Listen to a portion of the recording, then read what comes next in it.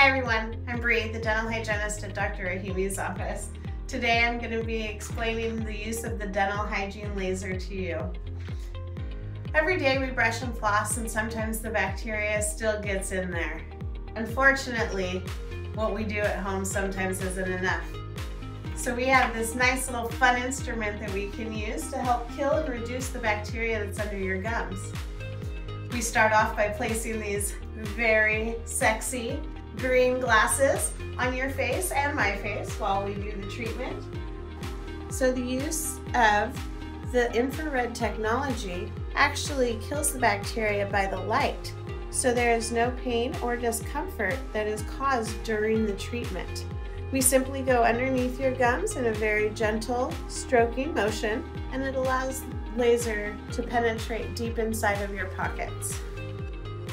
So if you have any questions at your next dental hygiene visit on how the laser can benefit you to help reduce gingivitis and periodontal disease, don't hesitate to ask.